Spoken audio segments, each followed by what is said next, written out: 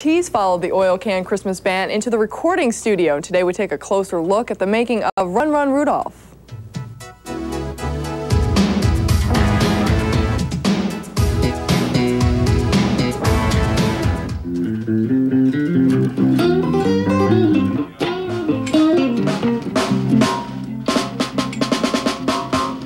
The project is a whole lot of my friends decided to get together to do a Christmas song. I didn't feel like hogging an award, so I wanted to share it with my buds.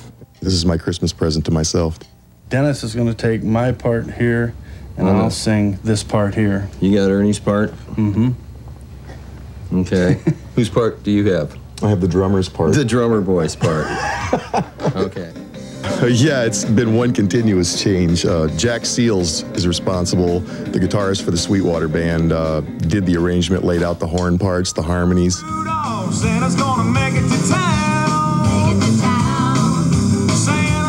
think that a lot of musicians are wanting to get involved in doing recording, and this is kind of a step out of what I think everybody is used to doing.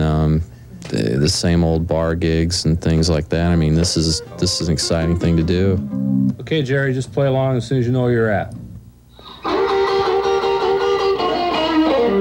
Oh, it's gone fantastic. This is great. When you get this many musicians of this caliber and to record like this, it's just fantastic.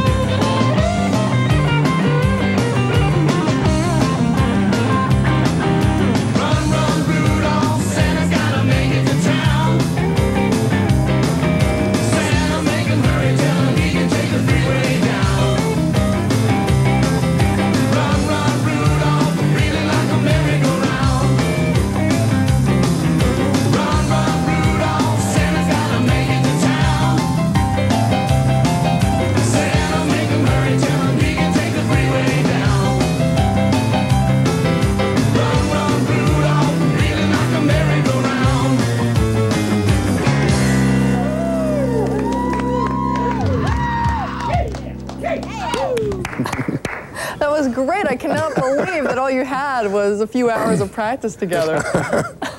We had fun. Not much practice, but a whole lot of fun, though. How is it seeing the pictures of all you guys in the studio? Oh, I'm getting a kick out of it. It brings back the whole day. It was really nice, the guy up there at Catamount, too, because I was only supposed to get 8 hours, and he ended up giving us another 8. That's great. Well, congratulations to you both, and thank you very much. Ken Brandt and Jack Seals, appreciate it. Thanks for having us. Glad to be here. And you can hear the Oil Can Christmas Band's version of Run, Run, Rudolph on your favorite Quad City radio stations, and look for it in stores in the upcoming weeks. And we understand part of the proceeds will benefit children's charities.